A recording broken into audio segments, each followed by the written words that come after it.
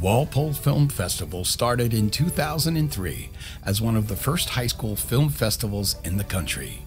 The program has been recognized nationally as a model for creativity and collaboration in the classroom. Students in the program are required to follow each step in modern independent digital filmmaking.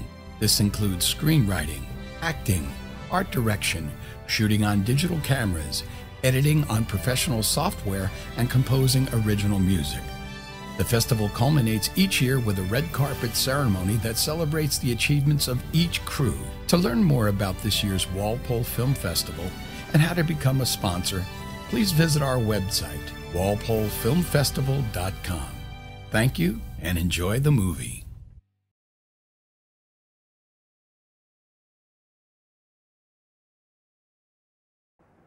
Hey, nigger, how does that make you feel? Why must we tell this story? Now, if a white person walks up to Eazy-E and says, "Hey, nigger," depends on how you said it. Like, if you say, "What's up, nigga?" then that's cool. But if you just say, "Nigger," then I'm gonna take it different. I might be over there, you be pulling me off of it, you know? As a teacher, you might not hear this word every day. As a student, you do. The word is being said here in Walpole schools. The word was spoken towards me. In a negative way, it was spoken towards you? It was a negative way. And I felt like I was being degraded because I'm a person of color, and that they have a word to call me. I just don't feel good about it. It has always been associated with hate. It has been used as a way to disparage a whole group of people. The history of the word goes back many years. It is a word that connotes black. I mean, it stems from the Latin word niger, which is a Latin form of black. It also comes from the Portuguese and Spanish negro, which means black. And it stems from that. It's a descriptive phrase. It's an adjective that, tells somebody something about somebody's color, but is obviously evolved from there into, more nuanced and more pejorative sense. And today, in today's world, it can be a very, very hurtful word if not used appropriately. So you have to be careful about when and how you use the word, if at all. Well, the word originated from the harsher N-word, which was used back in slave times, and it gradually turned into another word that's used for slang, but it's not acceptable for them to use it. All right. Segregation of the races became a way of life in our country. Bathrooms, movie theaters, even water fountains were designated for whites and colored people. The word became a wedge between us, even in the media. Subtle and not so subtle forms of racism have always been apparent. Mammy, I'd walk a million miles for one of your smiles. Did you ever see an elephant fly? Well, I seen a horse fly.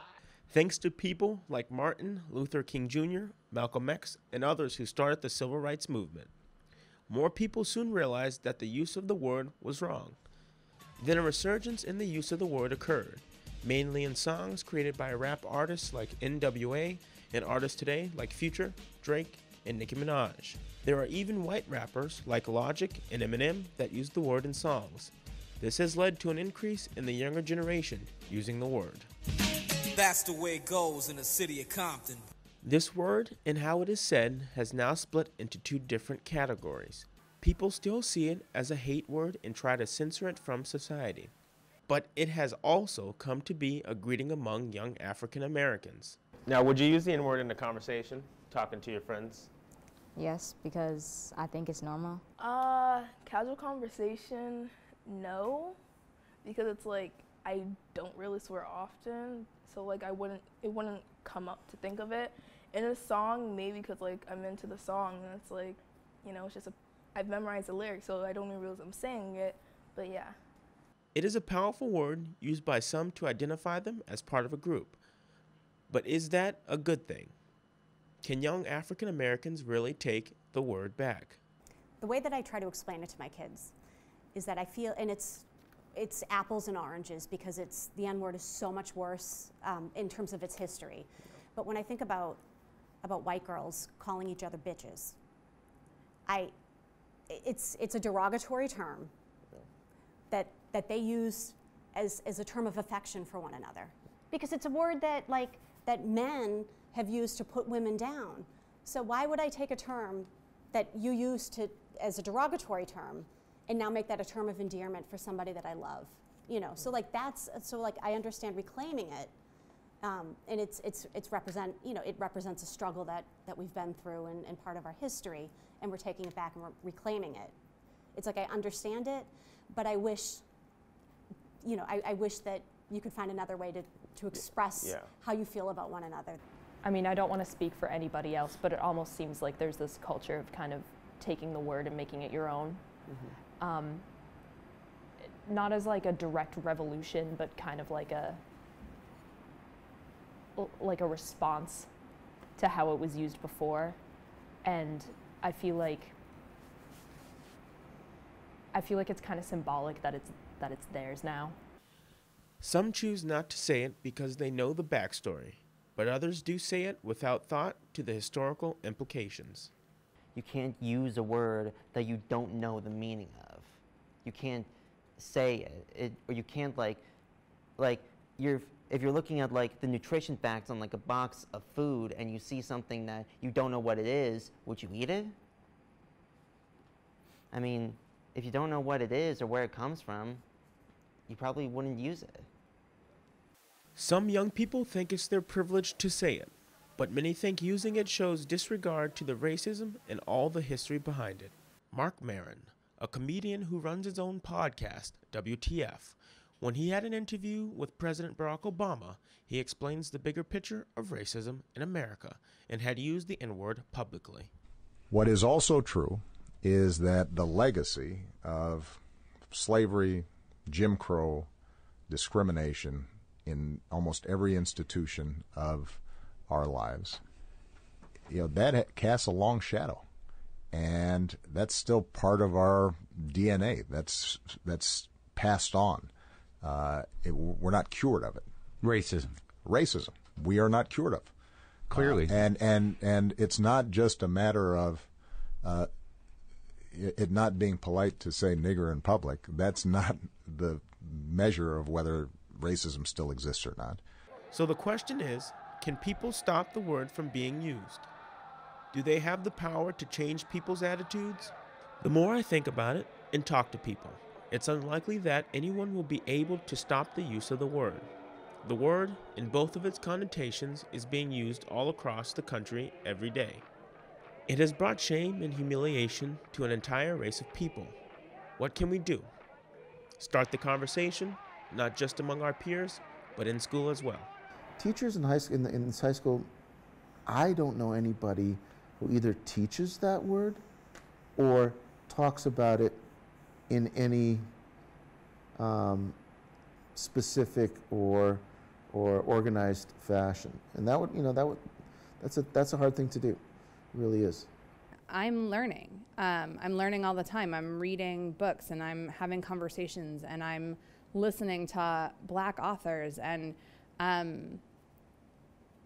I've learned more about the implications of the N-word in the past year than I knew in my entire life. So there have been times as a teacher that I didn't say something to students when they said it, because I didn't know how to approach that conversation. And I feel like I have more skills now to have harder conversations. So I would like to think that now if I heard it, I would be able to appropriately address it as a learning opportunity, because I had to learn somehow, and so students also have to learn.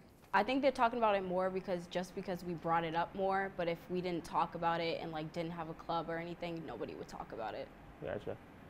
In terms of club, what club do you talk about this with? If you SOAR, so it's students organized against racism. All right. Do you guys talk about the use of the N-word in that group, or? Yeah, we talk about the use, how to prevent it, and then how to inform teachers about it. We talked about a list that has ways to, if the word is said in class, ways to respond to the word instead of just ignoring it or acting like they didn't say it. Did you get any information back on teachers, you know, responding to, you know, being received that? A lot of kids, I know that a teacher sent it out to other ones, and people have been adding more ways to like prevent it and have a conversation about it. I don't think it's enough talk, only because I remember like some students had reported like the N-word being used negatively against them, and a response like from, I don't know who it was from exactly, but from like some teacher or maybe the principal was they can't punish the student who said it because it would be like punishing every other student for swearing. There is talk about it. I don't think there's no script necessarily. Not that a script would work all the time anyway. Yeah. But I think more support would help with how best to address it, how best to respond to it. Yeah, I think it's if the talk that's happening isn't coming up with a plan on how to respond to it, so we could use that. I mean, if I ever hear something like that, or if I hear anything, see anything happening, I like to jump right in and have a discussion about it immediately. I think when we have bigger discussions, it's because I hear that it's happening more than it should, and so therefore sometimes we need to say, okay, what else can we do to educate, whether that be public service announcements on the TV in the morning, or bringing speakers in who can discuss some of the behaviors that we might be seeing, or very often clubs. I mean, the SOAR Club was one that really, you know, grew from, you know, grassroots of you know, sort of what are the issues and how can we handle them? You know, let's get together and discuss them. When I first started this project, my views on the N-word were different. I thought it was never okay to use the word, but after talking to black people, white people, students, and even teachers, I think in certain circumstances it's okay to use the word without the stigma attached to it. I see the word as changing and its context less demeaning in my community. In time, I hope the hate will disappear. There's a brilliant quote by Nelson Mandela that explains the power we have to change, and it's suitable to end this film. The South African revolutionary once explained, "Education is the most powerful weapon which you can use to change the world." Let's learn to change the world and the word.